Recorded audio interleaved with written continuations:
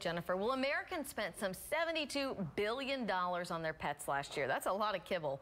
But many of the priciest dog foods and products may not be the best for your furry children.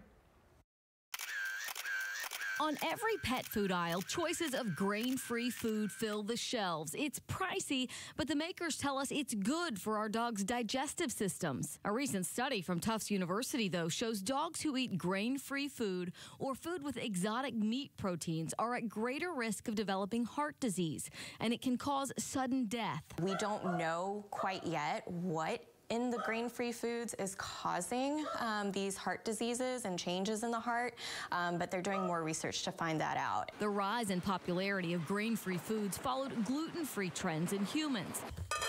But veterinarian Dr. Jennifer Lee says she recommends tried-and-true brands like Purina. Just because something is pricier or something's cheaper does not indicate the quality of the food.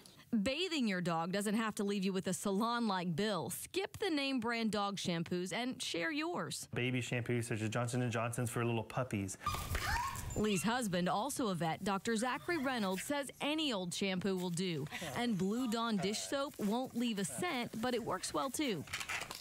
They give their own pups fast-dissolving chews, but avoid popular pricey bones and sticks that can break off and choke your puppy. A lot of these bones can actually, again, fracture the teeth. The deer antler sometimes, they can actually poke holes in the hard palate of the mouth, which is the top of the mouth. So both vets say that pet insurance is worth the price because most families don't budget for pet-related emergencies, so it's definitely something that you should consider.